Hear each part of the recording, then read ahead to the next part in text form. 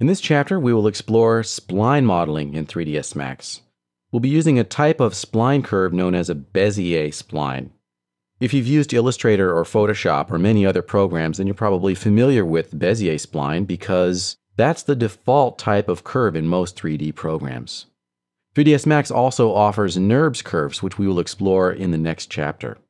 In this chapter, we'll use Bezier splines to construct the profile of this handbell, and then apply a modifier called lathe, and the lathe will revolve the spline, creating what's known as a surface of revolution.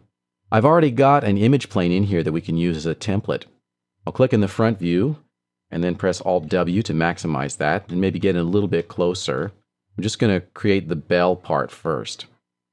To create a spline, go into the Create panel, and then choose the Shapes subpanel.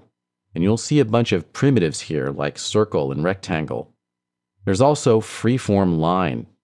If you click on line, you enter the tool.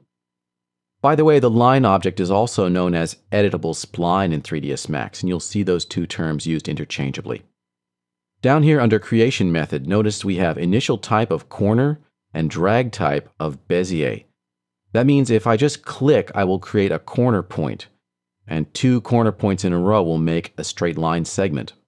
If I click and drag, I'll create a Bezier point, which will have curves. Okay, so if I go down here and click once, I'm creating a corner point. Click again, and click a few more times, you'll see I'm creating straight line segments. If I go up here and then click and hold the mouse down, I'm creating a Bezier point. You can see we're getting some curvature there. Okay, so I can go up here, maybe click and hold, give a little bit of curvature there. Go up to the top and just click to make a corner point. And after I've created the last point I want to build, then I can right-click to finish that particular line, but the tool is still active. I can right-click again to exit the tool.